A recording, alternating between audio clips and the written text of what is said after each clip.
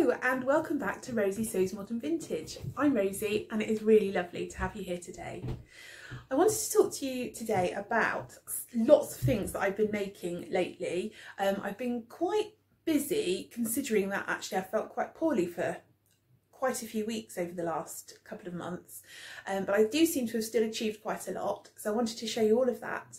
And it includes some fabric that I've been given by a few companies and also a pattern as well. So I thought I would share with you my thoughts on the companies involved. So let's get started.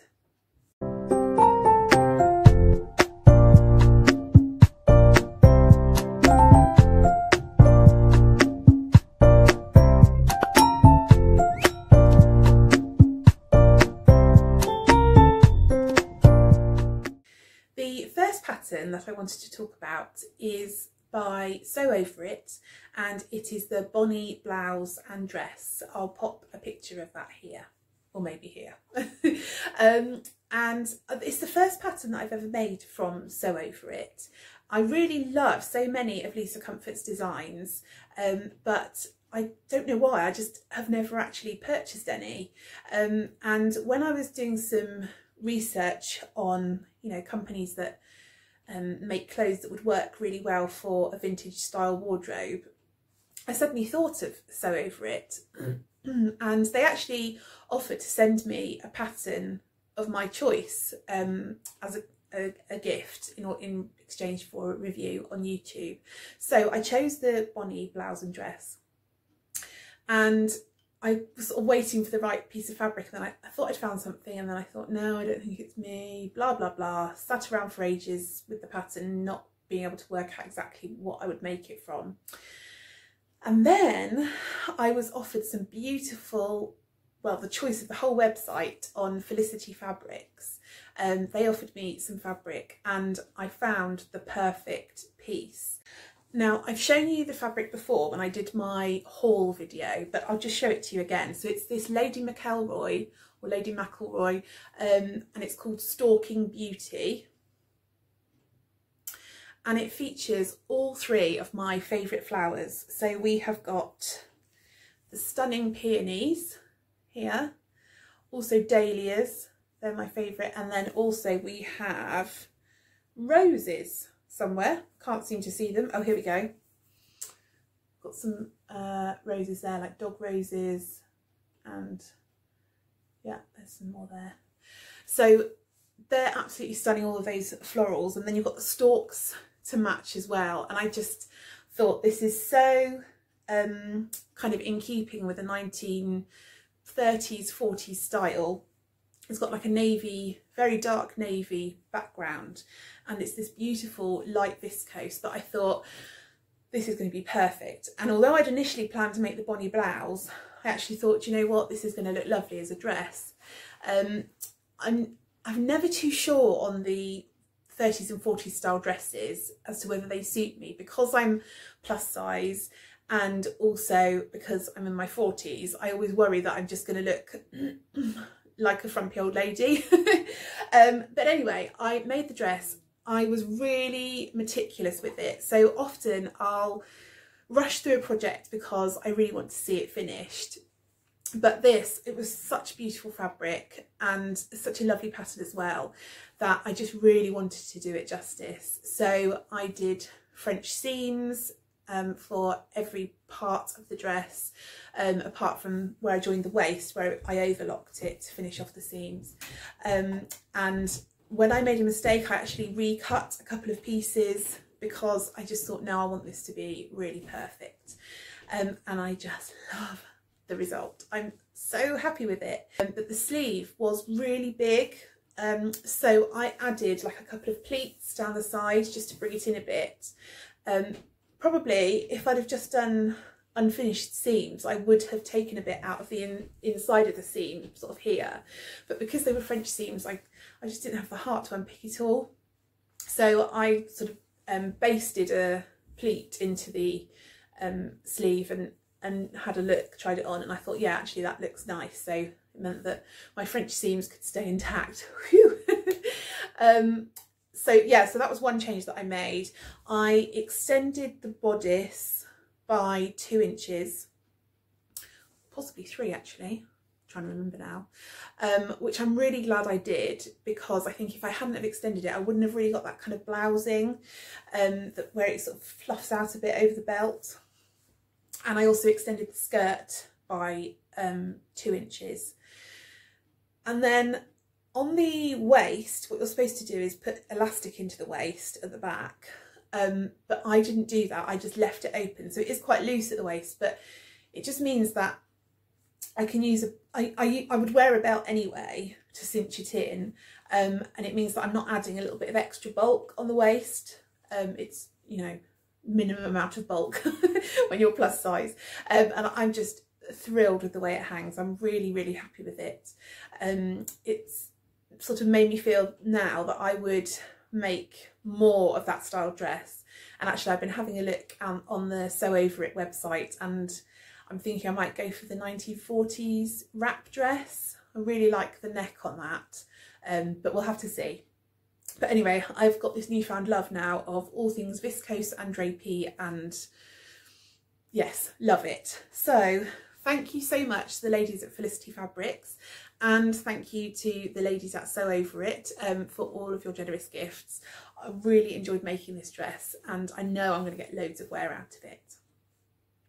So the next project that I was involved with was the Elmira cardigan, which is a wrap style cardigan. It's one of the patterns that you can choose when you join Seamwork. So I've mentioned it before, where you pay a monthly fee and then you get either 1 or 2 patterns a month free. So this was one of the patterns that I chose.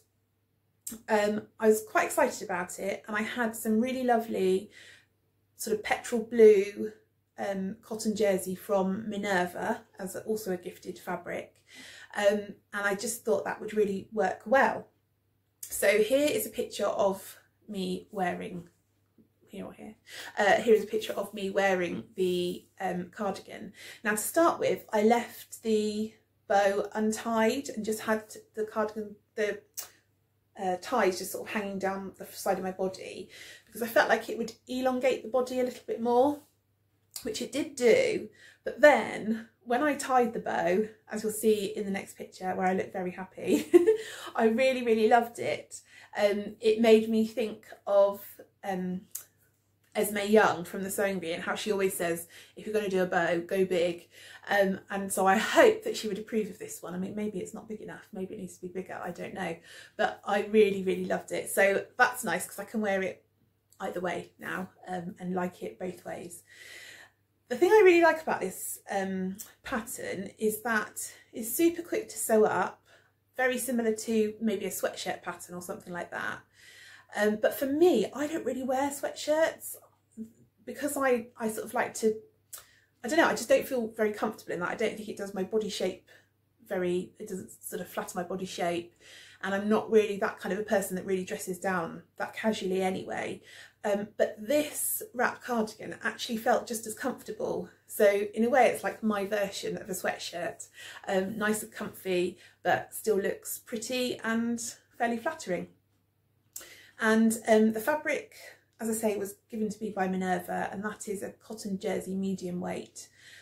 I'll put a link, if I can, I think I can get a link for that, yeah, in the description below, so that you can pop and get yourself some if you would like. And I'll also do the same with the Felicity Fabrics link, and also one to the Bonnie dress. So the final, oh no, there's 2 more. So the next garment I'm going to mention is the Made for Mermaids Clueless cardigan. Now, I'd never bought any patterns from Made for Mermaids before, although I'd heard really good things. I heard an episode of Love to Sew podcast where there was a lady on there talking about how much she liked Made for Mermaids and Patterns for Pirates. They're PDF only patterns, and they're made in a really sort of large array of sizes, and they'll often do like mum and daughter versions of things, which is really cute.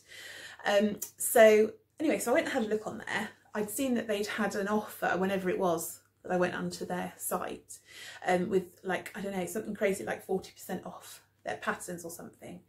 And I'd been searching for ages, I think I've mentioned on here before, for a cropped cardigan pattern.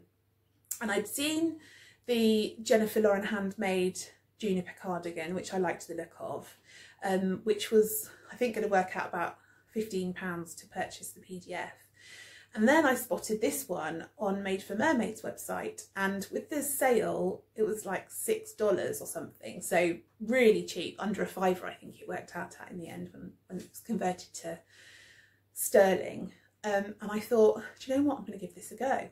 So as you'll see now from the image from the pattern, you can do it in all sorts of lengths.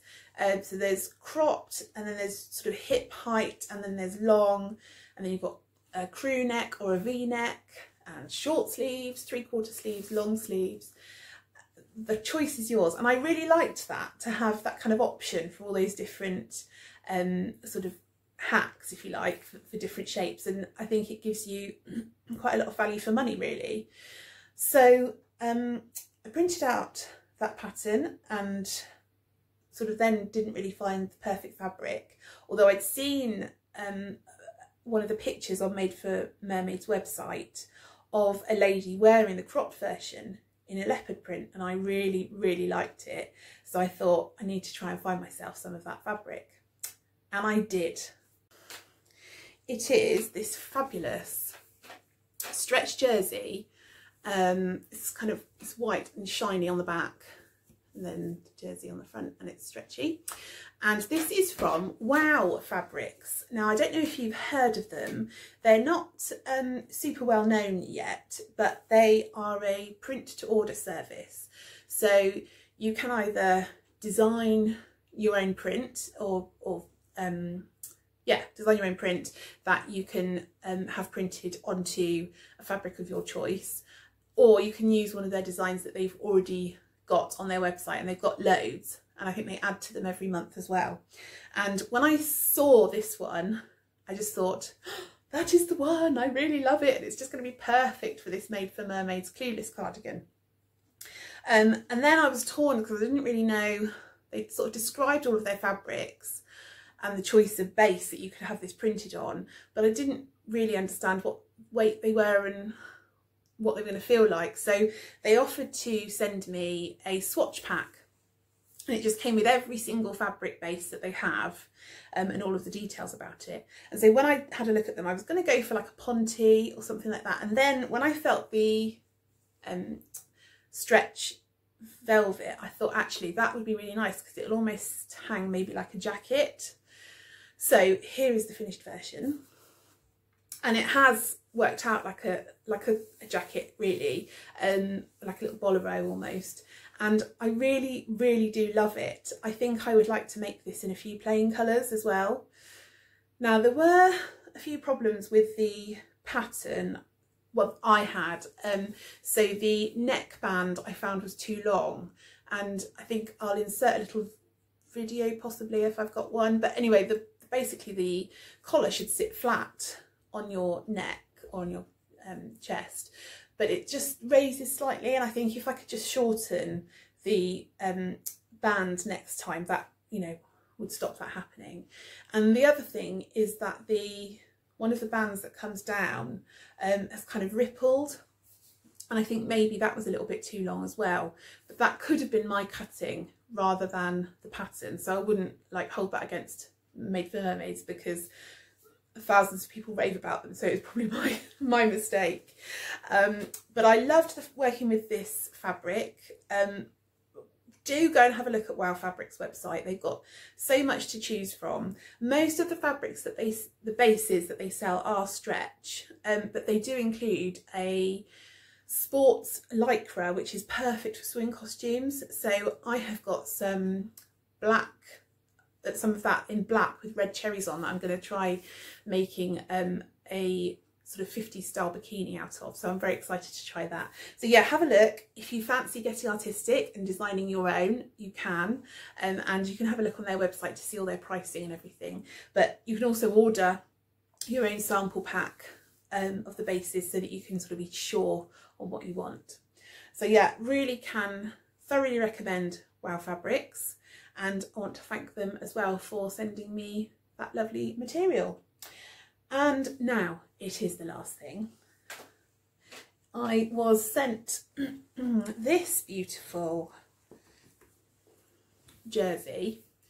It's a really nice pinky red, like a raspberry, which is really, you know, just a little bit different, because like a lot of the reds that I wear are quite bright red, and this is just a little bit softer. And this was sent to me again as a gift from leopard fabrics, and I used it to make up another gift, which was from Jennifer Lauren Handmade, and it was the gable top with the lovely slash neck. I just thought that would be really nice, made up in a stripe. And I've been looking, this one is the Moneta, and I do make a lot of these for kind of a high neck, wide neck top. But I just wondered whether there's anything out there that could better it. And I think that the Jennifer Lauren one is fantastic. However, I did have a bit of a problem. I printed out my pattern, but I didn't measure the square, you know, the one they say measure this, it should be 4 inches by 4 inches or whatever. I didn't measure it, and I think that my pattern printed out too big, because the sleeve pieces didn't, all the paper pieces didn't fit together properly, and then when I sort of made it work, when I was sewing the top together, the sleeves were huge, so they were kind of hanging down to here, and they were so long, they were like off my hand here. It was ridiculous. I have sent an email to Jennifer just to find out if there's a known problem with it, but I do think that that was my poor printing, and I will update you on that once I have an answer. But I'm confident that that was a problem with my printer, because, you know, so many people have made the gable top and never had a problem. But I really love the high neck. When I've not actually taken some pictures of it yet, so look out on my Instagram for some pictures. But I really do like the fact that instead of like on this, it is sort of a scoop. With the Jennifer Lauren one, it literally comes across like this, and I really like that for a nice 1950s look, especially if I wear it with some high-waisted trousers or something like that. So I'll keep you posted on that. But I'm really, really happy with everything that I was using this month. Again, I'll give you a link to leopard fabrics. They sell just so many gorgeous jerseys. I'm always spoilt for choice. I think that's everything that I've made now. So my next plans video will be up soon, but I got loads more that I want to do, including my bikini, which I will let you see the pattern that I've got planned in my next video. And apart from that, I think that's everything I have to tell you today. So thank you so much for coming back to see me. I hope you enjoyed this video. Please do like and subscribe if you would like to see more. And in the meantime, happy sewing. Bye.